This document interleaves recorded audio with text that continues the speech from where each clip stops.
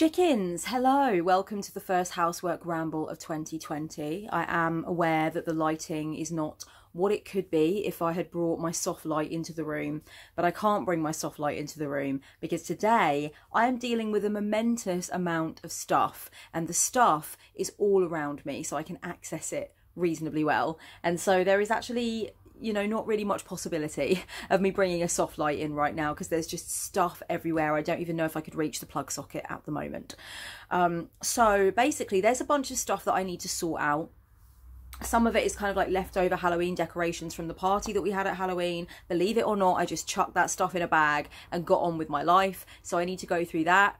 There's clothes I need to go through. There's stationery I need to go through. There's all kinds of odds and sods that I have been putting into a small number of bags for life and just sort of leaving.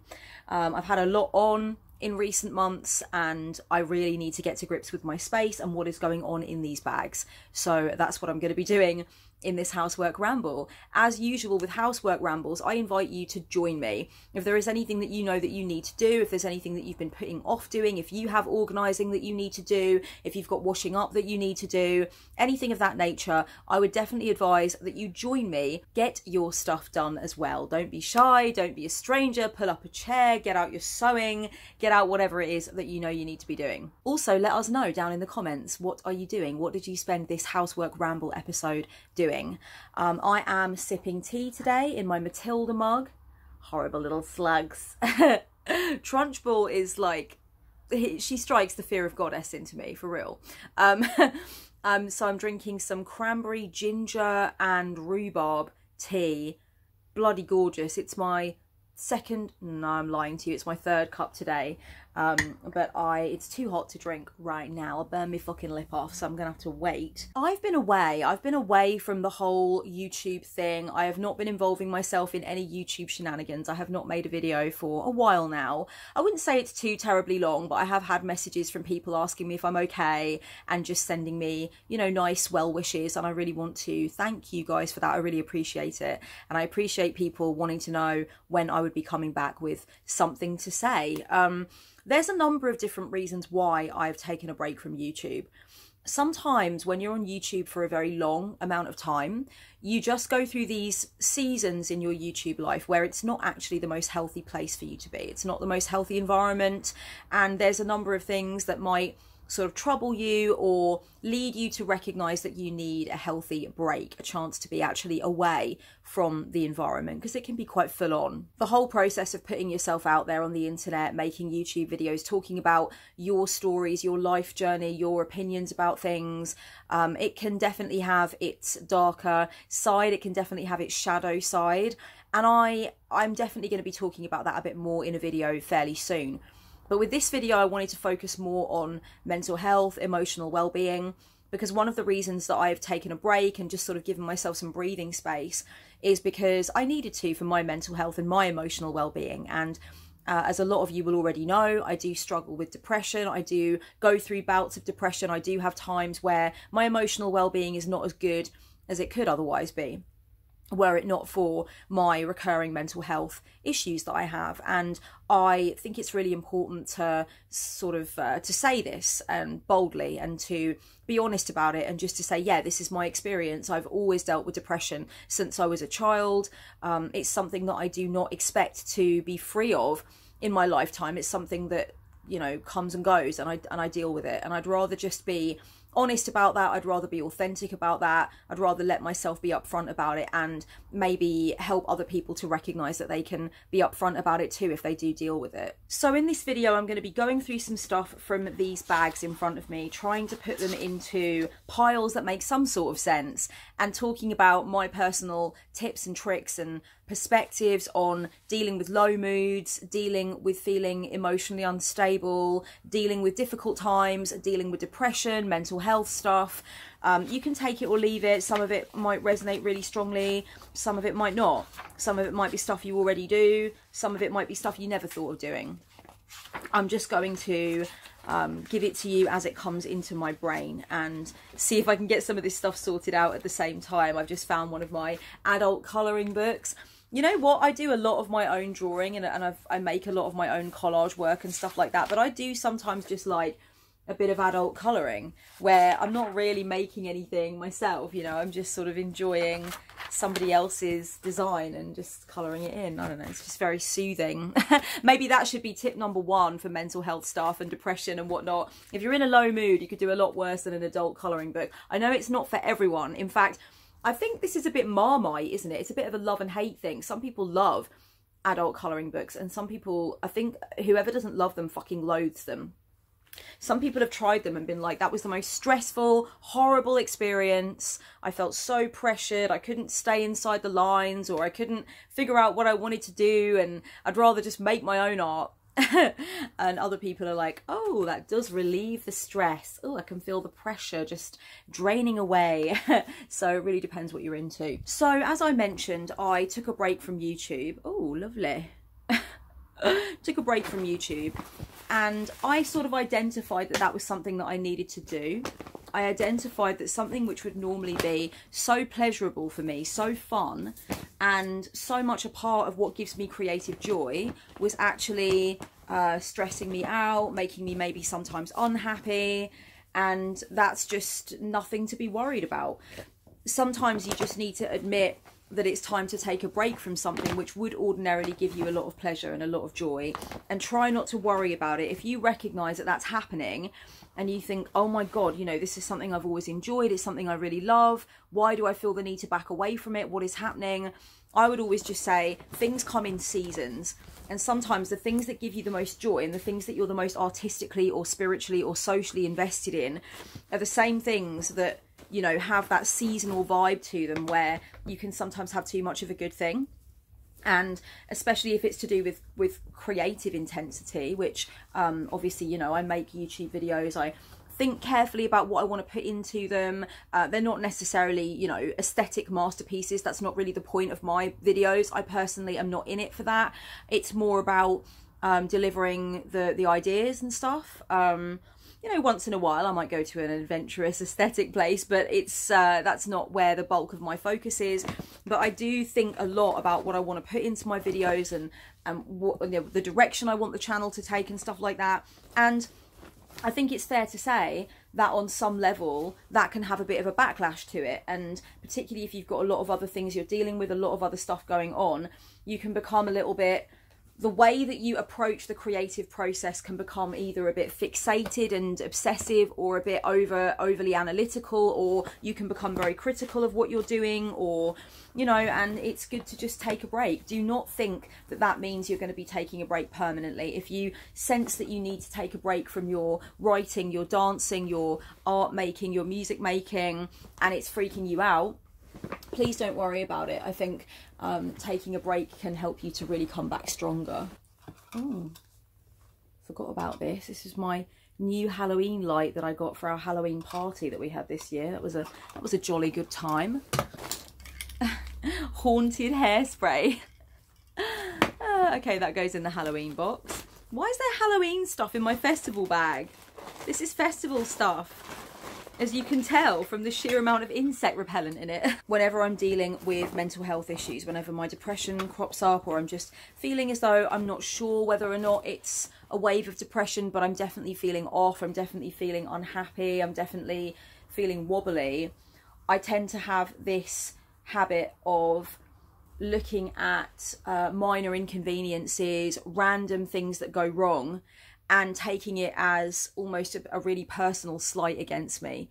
And I always predict that more things are going to go wrong. It's like I am assuming that I'm a magnet and shit is just sticking to me. Bad stuff is sticking to me. So, you know, if I have a technical issue, then suddenly it's the end of the world. I get very over the top about it, and I start wondering what else is going to go wrong. And I feel very annoyed just at the cosmos for screwing me over in this way, and I'm just sort of expecting more and more bad things to come. I would always say don't exaggerate minor inconveniences, try to maintain a sense of perspective, and whenever you have that feeling that the universe is against you, or others are against you, or, you know, you're constantly fighting this uphill battle and nothing is going right, just try to recognise where that might be coming from, a place of overly exaggerating it, amplifying it, feeling like it's much more difficult to deal with it than it would normally be. I know that for me, when I'm going through a bout of depression, and I know a lot of people here are not going to be struggling with depression, but they're going to be watching this video for tips on how to just deal with low moods or upset. When I'm going through anything like that, I do lose perspective. I do lose perspective. But the great thing about it is that I can acknowledge that the perspective has been lost, essentially. And that, you know, it gives me an opportunity to take a time out and just be like, okay, I know I've lost perspective here. I can see that in an ordinary situation where I, you know, might feel like I've got more strength and more of a sort of elevated mood, I would not be taking this situation to this dark place that I'm taking it to. And that's where you just recognize that you're going through a struggle that's making you take things out of context or out, you know, blow things out of proportion. Always try to recognize when you're telling yourself that there's a cosmic vendetta against you. And, you know, you're feeling very resentful of that, or even very fearful of that, because you're like, what the fuck is going on? Why are so many things going wrong? I think that when I've looked back over a few days that I've had in the last couple of months, particularly, there have been things that have just gone wrong, one after another. It's like a domino effect. But actually, when I look at it in the context of an ordinary day where a few unfortunate events have happened, I would have been able to handle it fine had it not been for the fact that I was already dealing with mental health issues. My well-being was already feeling very compromised. I was already feeling very shaky. And that just made everything feel so much bigger than it was. And I exaggerated it. And I also kind of got a persecution complex about it. I felt like a victim. And I think that is a very classic sign for me of depression. And even if you don't necessarily deal with depression, but you deal with difficult moods, you find it difficult just to shoulder the burden of human consciousness, which is fair enough, to be honest. It's a pretty difficult thing to shoulder.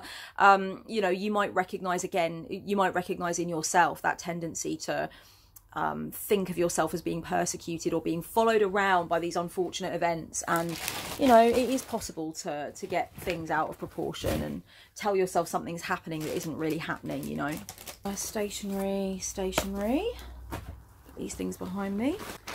I think you have to take a deep breath sometimes. You have to reason with yourself. You have to recognise that you've gone into that way of thinking, and gently, compassionately just confirm that for yourself. And it should bring you back to sort of a bit of a reset state where you stop amplifying or exaggerating things. You stop convincing yourself that shit is sticking to you. Because that's obviously, you know, that is a depressed way of looking at things, and that is a really pessimistic way of looking at things, and often it's not got all that much to do with the truth. Like, some days are just more of a shit sandwich than others, and it doesn't necessarily have to mean anything beyond that. One thing that I have been doing for several years now is kind of formulating an ongoing list in my head of the unhelpful triggers, the unhelpful influences, the things that I know are not necessarily gonna give me joy or help me to progress when I'm going through depression or when I'm in a low mood. And they might be things that I temporarily find quite pleasurable, but ultimately in the long run, they tend to always make me feel crappy. One of the things that I can give you as an example, just from my own experience, is finding myself getting stuck, sort of just watching endless YouTube videos on a specific subject that is not necessarily very intellectually stimulating, but there's something sort of comforting about it. There's sort of like an empty consolation to it, sort of thing. That's something that I can recognise that I do. And it's something that I can recognise tends to have an unhealthy or unfortunate effect on me afterwards. So temporary thrill, like long term, not so great. And I know that for a lot of people, a similar sort of thing happens with comfort eating, where there might be specific foods that you get into to give yourself a temporary lift, knowing that later on the difficulties that you're going through with your emotional well-being, with your mental state, are still going to be there. But alongside those feelings, you've also piled this other issue on top where you feel like crappy from the crash, from the sugar rush from earlier, or you just feel like unhappy with the fact that you didn't eat in a self-caring, self-loving way, right? So I think that there's loads of different ways that people can find themselves being attracted to things that might provide that temporary sense of a lift, but ultimately tend to add to the problem. Ooh, I found my pink heart ring. Lovely. Ooh. Let me take it off, it doesn't go with this outfit, damn it. Yeah, so I think one of the things that's been helpful for me is just knowing what that list is, what is on that list, and that's sort of a self-awareness thing. If I can maintain any grip on the self-awareness required to know when I'm moving towards an unhealthy influence or something that I know is later just going to add to the problem, then that's a good thing. It's not a perfect science, but it's something that I think has gotten better for me over the course of time. Sometimes a physical list is the best thing to do in this case. Just sit down and write a list of the things that you know that you have a tendency to do to try to comfort yourself or to escape from the problems that you're having, or to feel better on some basis that, you know, in the end is undeniably temporary, and it's something that you've witnessed as being true over the course of time. So you've got sort of like the evidence that you do pursue those things, but they don't ever really turn out to be so great in the end, you know? And I think if you can have some awareness of that, some sort of running list of what those things are, that can be useful just in terms of identifying that you are moving towards those things. And even if you are in the midst of a binge eating session or, you know, a sort of low vibe, sort of YouTube binging session, or you're having a few too many glasses of wine and you know that's something you do, or you're engaging in bitchiness and gossip and blah blah blah, you know that's something you do, whatever it is that you do that you know is on your list of like unhelpful influences or unhelpful actions, even if you're doing them and you're in the midst of them, at least you know that there's going to be fallout that you can expect, and you can be like, ugh, I've engaged in this thing, I know how I'm going to feel after doing this thing. I know that it's not necessarily helpful, and I'm prepared to lovingly sort of hold myself as I go through whatever the fallout from this is going to be. I also have, of course, a running list in my head of the things that work, the things that I know can help me to get out of a funk, can help me to deal better with depression if indeed, you know, I've recognised that it is a depressive episode. I have a list of the things that I know make me feel more strong, more positive, a list of the things that lift me out of fear and hopelessness, and my responsibility to myself is to access that list. It is to acknowledge that that list exists and to actually use it. And what I would say to anybody watching this looking for tips or advice is that your commitment to yourself has to be the same. You have to have that knowledge of things that have worked in the past, things that you know that you may put off even though they are really good for you. And your responsibility in that case is to actually do those things that you put off. Acknowledge that those are the things that are going to make a difference and actually do them.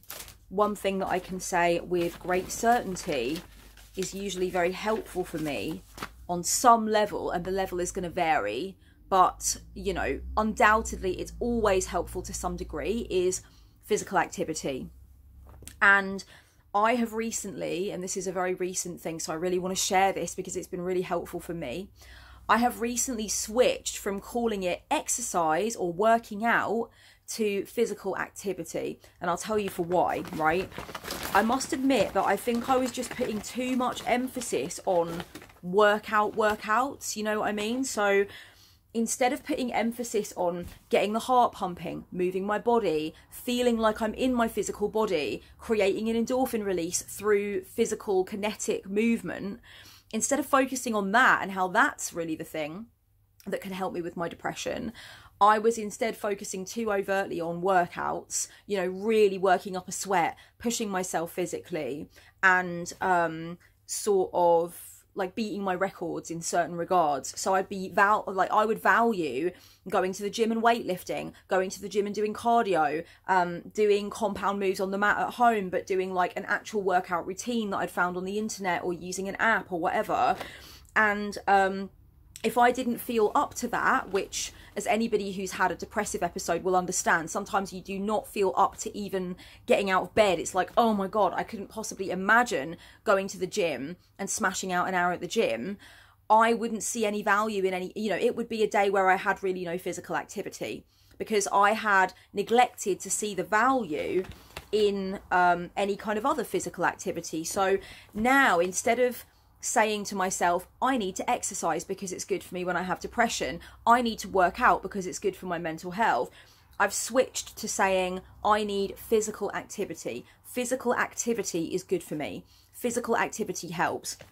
Because physical activity doesn't just have to be smashing out a hardcore workout. It doesn't have to be doing something very ambitious, very adventurous, very sweat-inducing. Physical activity can literally, if need be, just be a simple case of going for a walk around the block, doing a few stretches, you know, just sort of moving around the flat a little bit, maybe having a little bit of a dance, you know, just putting some music on and dancing around for a bit. So it's a lot less intimidating, and it reminds me that it's not always about challenging myself and pushing myself to the next level and, you know, ambition, ambition, ambition. It doesn't have to be about that. It can simply be about making sure that I'm moving around, I'm in my body, I'm raising my heart rate a little bit.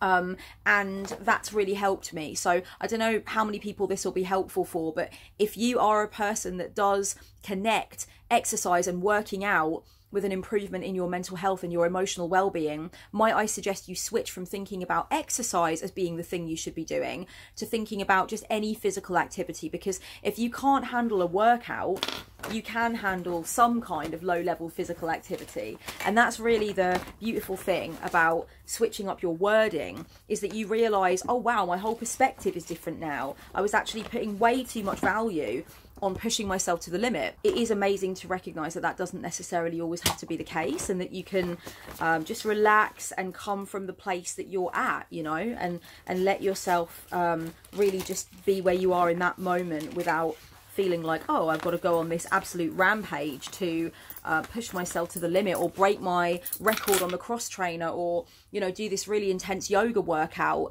It doesn't have to be like that. You can just, you know, march around your flat, do some lunges, I don't know, whatever you're physically capable of doing that you feel will up your heart rate a little bit. You know, I think I was really starting to undervalue how much walking does me good, because I started to get myself into this headspace where I was annoyed with myself for not going to the gym, not feeling up to working out in that way. So I was undervaluing the simple majesty and importance of just like walking around the block, you know, just going for a walk around the street for a couple of minutes and coming back. So I have decided that from now on, it's physical activity that I need to make sure I pursue. And I can pursue that in a number of different ways. It doesn't have to be in this very ambitious way. Another thing that I wanted to mention about the body and the physical stuff is that it can be very helpful when you're dealing with low moods and depression and stuff like that to do body awareness exercises and body scan meditations. This really helps you, especially with recognizing where you hold tension in the body, and then sending your intention, your compassion, your love, your focus, your awareness to those areas of the body where you hold that tension. That's very helpful for me. And I know, you know, some of you are aware, some of you are not, that I do have a spinal injury. Well, I've got a herniation in my L4 at the bottom of my spine, right by my bum. And sometimes that can play up. Sometimes I do hold a lot of tension in my neck and shoulders that has sort of like a knock-on effect in other areas of my body, and it is not helpful for my back injury. So it's definitely useful for me to do body scans. And also sometimes you just feel very disconnected from the world and from the situation around you. And I know this is something I want to get to in this video as well, in this housework ramble. I know that for me, one of the big things that stresses me out sometimes is that there's so much shit going on that I cannot single-handedly change. And I hold a lot of that. I hold a lot of that emotionally. I hold a lot of that bodily. It troubles me. It stresses me out. I think about it and it stresses me out. But I know that action releases tension. So for me, if something's bothering me, whether it's, you know, the situation with the fire in Australia, the situation with homelessness in my community, the situation with suicide, this, you know, whatever it is, if something's bothering me and I'm looking at it and I'm thinking, you know, this is something that is really troubling, I know that taking some sort of action to help on any level will release the tension, and it is the right thing to do. Hang on, I've kind of gone off on a bit of a tangent now. So what I was saying initially was, yes, scan the body, feel where you hold tension in the body, release tension in the body, send love and focus and peace to those areas of the body where you're holding that tension, and also understand that the tension that you're holding in the body could very much be linked to things that you cannot single-handedly change on your own or affect or reverse on your own. But what you can do to further release tension and to further feel connected to yourself and the world and your body is to just take some sort of inspired action, however seemingly small, to align yourself with the things that you want to see more of in the world. And you know, when you do that, you are living authentically, you are living in your truth, and that also has a very therapeutic and a very powerful effect on your mental health and emotional well-being. Because I know that for me, when I don't feel like I've done anything to aid anything, when I don't feel like I've done anything for anyone, when I don't feel like I've been in any kind of service at all for quite a while, that just bothers me more. You know, that's not something that necessarily allows me to care for myself more and focus on myself more. It's like, it troubles me on some level. I'm not saying I'm telling myself I need to go out and single-handedly change the world. That's not what I'm saying. I'm saying the opposite of that. I'm saying that you shouldn't tell yourself there's no inspired action that you can take.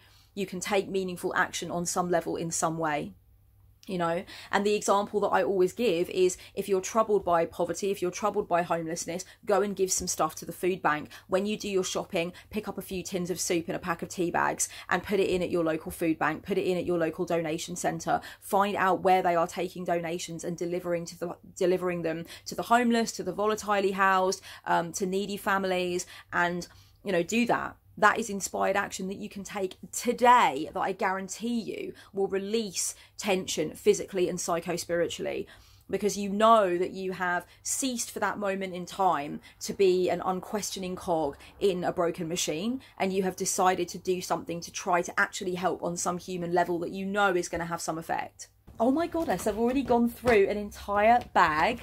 And I've got a few things that belong in the bedroom, so I've put them in a bag. I've got a bit of stationery that needs to be filed away in the box behind me.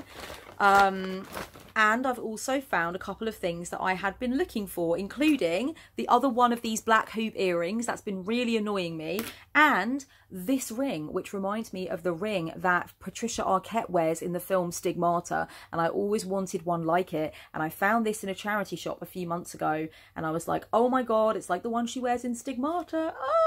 And I lost it, so I'm very happy also to find this little gem. Also, I think when it comes to physical stuff as well, just be honest with yourself about stuff like hydration, sleep pattern, food, what you're actually ingesting. It's never going to be a perfect score when your emotional stability has been compromised by loss, heartbreak, or mental health issues. It's never going to be a perfect score. You should not be trying to keep yourself to that perfect score, because it's not going to happen. When things are a bit of a shambles in terms of your sense of well-being and your mental state, like I said, it can be a time when you do feel very disconnected from your body, and so obvious things become very abstract to you. Like, you wonder why you're feeling like shit, but at the same time, if you really break it down, you have just eaten a massive bag of Doritos and not drunk any water all day, or whatever. You wonder why you feel like shit, but at the same time, you've been awake watching films all night, and, you know, you haven't eaten anything. Maybe you don't remember the last time you ate. It's just things like that where you have to sort of, it's like a mindfulness spell. You have to keep bringing yourself back to the body and sort of recognizing, okay, this is not just some insignificant little meat suit that I'm using to propel me through this experience. This is part of the experience. And when I don't factor that in, it's going to be harder for me to deal with whatever I've got on my plate emotionally and mentally, because the body is under stress and the body is not getting what it needs, and therefore the mind is not getting what it needs, and it's all very symbiotic. I know it sounds really fucking obvious, and I know that this is stuff I've talked about in videos before, but I just feel like sometimes these things can stand to be repeated, because I know that for me, whenever I go through difficulties with my mental health, these things come back to haunt me again and again. Do I get a bit better each time at dealing with these things? Yeah, I would say I do. I would say that there is definitely that aspect to it where I am better at being depressed. I'm better at like seeing it coming. I'm better at knowing what I need to do in terms of laying strong foundations to get me through it adequately. I'm better at knowing how to continue working, you know, with it. And I'm not saying that's always the right, itchy nose. I'm not saying that's always the right thing for everybody, but I'm better at these things. Undeniably, yes. But at the same time, like, it can hit you like a train sometimes, and you do need to go through the basics again in your mind. So I guess that's why I'm delivering the basics to anyone who should chance to need them at this moment in time. I mean, of course I do go through times, undoubtedly, where I tell myself, you know, this means nothing in the grand scheme of things. And that can actually be, you know, a useful way of looking at things. But have I used that point of view to beat myself up, cut myself down, tell myself that my problems are, you know, mean nothing and I mean nothing? And yeah, definitely I've used it that way. And it's undeniable when I look over the timeline of my life that I am more helpful to other people and I'm more effectual in the world and I can be of greater service when I'm being of service to myself. When I'm not dealing with my issues, then I'm sure as shit not dealing with anybody else's issues or anything else or any other issues on the planet either, believe me, okay? It's far better if I want to actually do something about the stuff that I really think matters, that I actually, you know, work on doing something with the stuff that's a problem for me personally. Everything's linked. It's linked together. Oh, me Halloween lights. Oh, it's all over. I'm so sad. Come back, Halloween, for fuck's sake. Oh, this silly string all over everything. Let me sort that out. I've just found a piece of paper that says, what has been hidden and can now be seen. Cryptic. I mean, it's not that cryptic because I can see from the motif on it that it is from the paper that I keep in my altar drawer. So I think that I intended for it to be part of my positions for a rune reading I was doing. No idea how it ended up here in a random bag full of Halloween stuff, but you know, how does anything happen, I suppose, in the witchy realm? I don't think it has to be one or the other either. I don't think it has to be that you feel gratitude for the things you have, you feel gratitude for the little things during the day that have uplifted you, or everything's shit, nothing matters, you're really upset about everything, life is terrible. It can be both of those things, can't it? You can acknowledge the challenges that you're going through and also acknowledge what you're grateful for and allow that to uplift you in the interim periods between the shit show that you're experiencing, the shit sandwiches that you're constantly having to eat. I also think a lot of people that are afraid of facing their issues, let's face it, have an obnoxious and kind of arrogant way of implying or outright explicitly stating that people who are trying to deal with their mental health issues or are admitting that they have problems are self-indulgent and don't do anything for anyone else. And that's just propaganda. That is a way for people, I think in a lot of cases, it's a way for people who don't want to focus on their own issues and admit they've got shit to shame other people for doing that work, you know, because it pokes someone in the shadow, I think, sometimes to see somebody doing that self-development work when they know they might need to do it themselves. It's much easier to shame them and then also somehow pick up some social points and social currency for looking like the person who cares more about the bigger picture than they do about their own issues. So I would say don't let somebody shame you out of dealing with your shit by trying to convince you and others that by dealing with your shit, you're self-indulgent, you don't care about anything else, you don't do anything else. There's plenty of people that do incredibly important, profound work in the world, you know, in many different arenas and still, you know, find time to go to their weekly therapist appointment or, you know, still need to open up to their friend or loved one about what they're going through. They still cry. They still have to deal with stuff going on in their own mind. So it's preposterous, this idea that you're either caring about the bigger picture, you're either caring about the collective, you're doing something for someone or something else, or you're caring about yourself, you're indulgent, you're selfish, you're self-oriented. You know, no, we can acknowledge we have work to do and also do work on behalf of others. I love the fact that my pendulum has ended up in the Halloween bag and it's sort of like clogged up with these glow-in-the-dark spiders from the party. When you open up to someone about what you're going through and you ask them to support you or hold space for you or just sort of empathize or acknowledge where you're coming from, that's a privilege that you've given to that person. It's not a right that they have. They do not have a right to know the lay of the land in your mental state. If they reply with something like toughen up or turn to Jesus, then maybe they have given you a sign that they are not worthy of that privilege that you have given to them. Maybe you need to find somebody else to hold some space for you. If you are mocked, if you are treated with derision for opening up about what is going on with you, then again, you know, that person isn't the person to have opened up to, and please don't allow yourself to feel shamed by their response. When you're looking to somebody for sort of a listening ear or some advice, you might have to kiss a few frogs before you find your prince, and sometimes a person might admit to you that they feel like they're a little bit out of their depth with what you're talking to them about. You know, sometimes as well, a person might be good for talking about one thing, but not necessarily so great when addressing a different thing. So sometimes you've got to be prepared to acknowledge that, you know, it's not always the same person that you can go to for everything. And I think, you know, nor should it be. I definitely think there's a possibility of overloading a specific person with too much of what's going on with us at times. You know, it is nice to have that reassurance from somebody that they are there for you through something and they know that you're going through a hard time. But at the same time, and this is maybe a bit of a tough loving message that I'm giving here, but only ultimately you can decide what the next action needs to be, and only you can be ultimately responsible for moving things in the direction that they need to move in. You can give that person who's supporting you updates about what you're doing and, you know, where the journey is going, and check in with them and enjoy that feeling of knowing that they are there for you. But ultimately you do have to be there for yourself. They cannot carry you to the finish line in any regard. They cannot force you to get help and to seek support.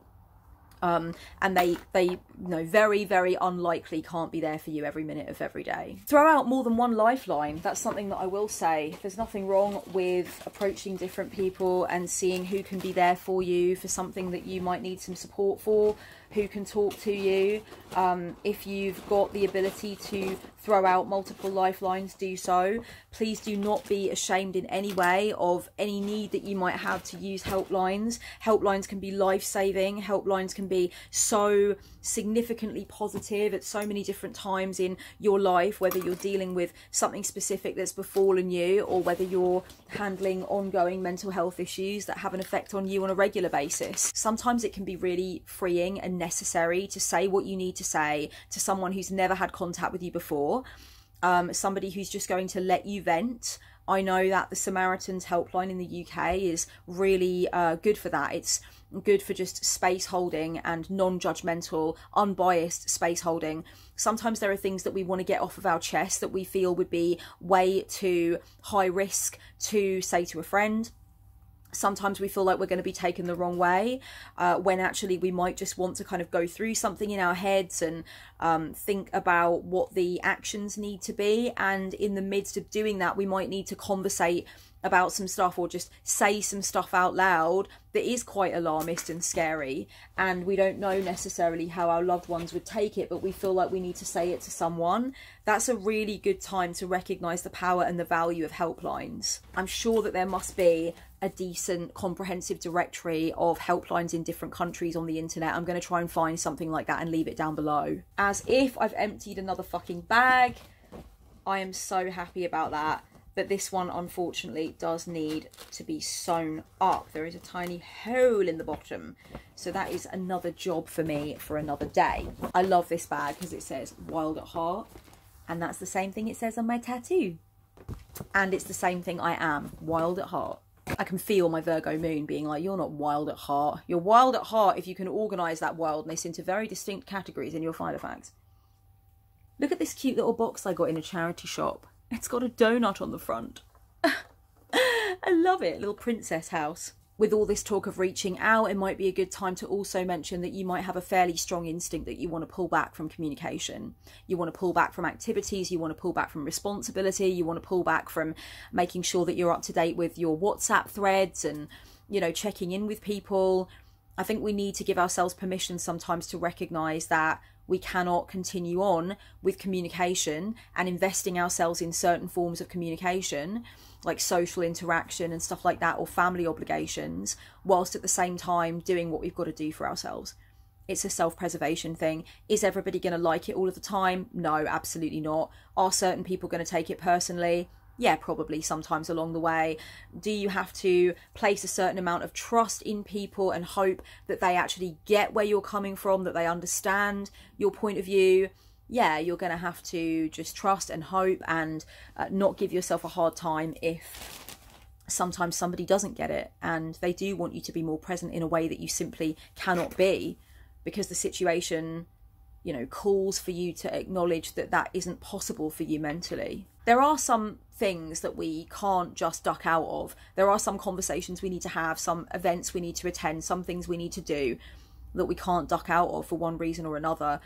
And, you know, for that reason, anything that is genuinely superfluous or genuinely can wait or genuinely no one is going to die and no one is going to go into massive debt if this thing doesn't get done, you should absolutely allow yourself not to do it. I mean, that's how it's got to work, isn't it? For everything that you feel like you have to do, like you have to get up and feed your young child, you have to do the school run, for example, these things, for everything like that that you feel like is very high stakes if you don't do it and you would like to pull out of the bag the energy and the determination to be able to do it, then something else needs to be cut back on or put on the back burner, or, you know, the pause button needs to be pressed in some other way. You cannot afford to tell yourself that all the plates have got to keep spinning. You can't afford to tell yourself that. You're not allowed to tell yourself that. I demand that you stop telling yourself that. Sometimes you need to prioritize, you need to rearrange, and people have just got to get it. They've just got to get it, or maybe they won't get it, but you've still got to get the fact that you need to do that for yourself. I have had a couple of situations in my life, and I'm not saying this is necessarily going to be what happens in your case, but I've had a couple of situations in my life where friends have come to me, loved ones have come to me to talk about something that's going on with their mental health and their emotional well-being. Something has gone wrong, they're experiencing a mental health issue for the first time, something has cropped up that they're really struggling with. They come to me and they say, I finally actually get it. And I was very judgmental in the past of you or of others. I did, you know, tell myself certain things about the reality of your situation, but I now see it from the other side and I'm sorry. And I'm really actually taking that on board, you know. There are times people have said that, and it is very powerful. So sometimes you've just got to accept that if somebody doesn't get where you're coming from with needing to pull back or needing to make temporary changes for the good of your health, that they have been fortunate enough, potentially, just not to have gone through what it is that you're experiencing. And it can actually happen to anyone at any time, and it does regularly happen in the lives of adults who've never gone through anything like it before, either because of an external situation that's befallen them, or, you know what, it's just like they're just going to become part of that statistic of adults who start experiencing issues with mental health, with their emotional well-being.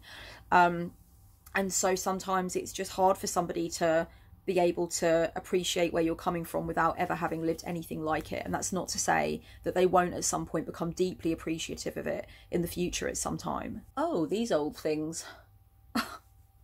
Do you dare me to go out and get my lunch like this? Should I? I'm too scared. How can I be too scared? Come on, it's just my love glasses, for God's sake. I feel like James St. James in Party Monster.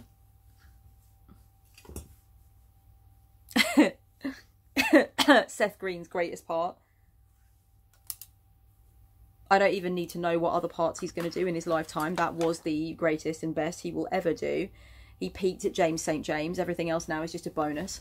So basically, honey bunnies, obviously with it being the new year, a lot of you know I'm really fond of connecting with the new year energy, making the most out of the new year energy.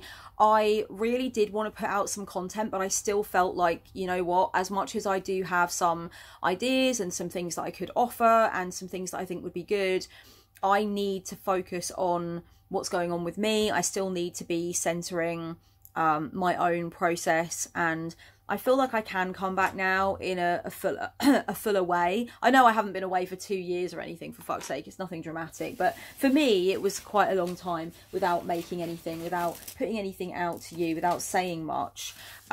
So, you know, I'm ready to kind of to come back. I have found that there's been quite a lot to contend with in terms of projects that I'm working on, some of which I can't go into fully now, but I will definitely explain at another time. Political situation in the country, stress around that, worries about what's going on in the wider world, just lots of very intense news, lots of very intense developments.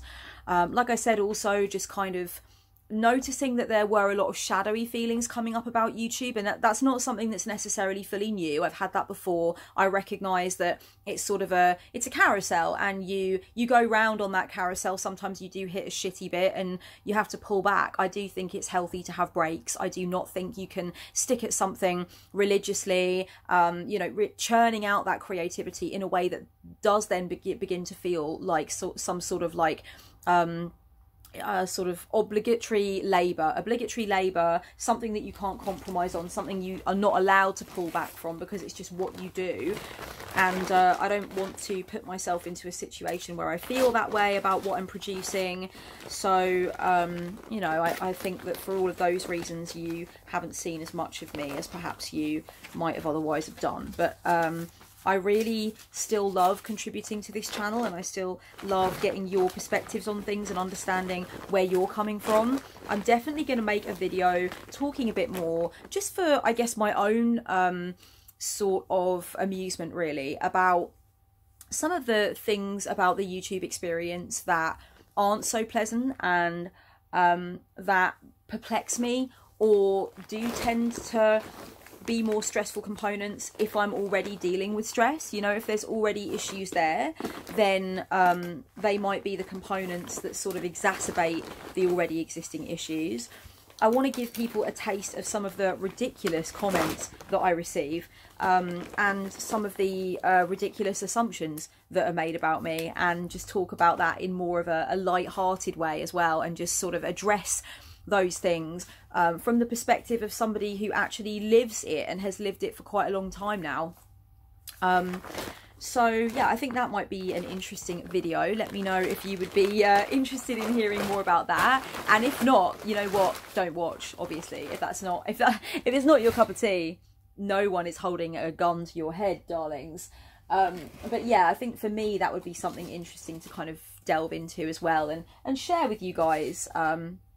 So I have nearly gone through all of the bags now. I've got 1.5 left to do.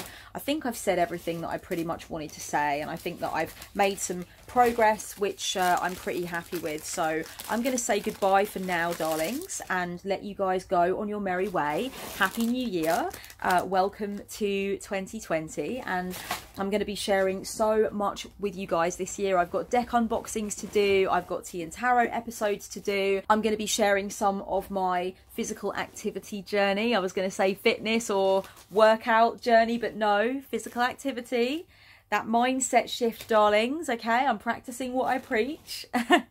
Much love, honey bunnies. Thank you for joining me for this housework ramble. I hope that a lot of you got your housework done as well as you sat here and journeyed along with me. And if you have any other tips or any other perspectives on how to deal with low moods, how to deal with depression, anything like that, anything that works for you or that you feel is important to state in the comments, please go ahead and do so. And there are lots of other videos on the channel about mental health and depression. Please just use the search bar in the top right hand corner of the main page. Tap in any search words that you want to find videos on, and you will probably find something from me at this point. I think there's like 550 videos on here at this point, so knock yourselves out, not literally, but proverbially. Okay, much love till next time, baby cakes. Mwah, blessed be.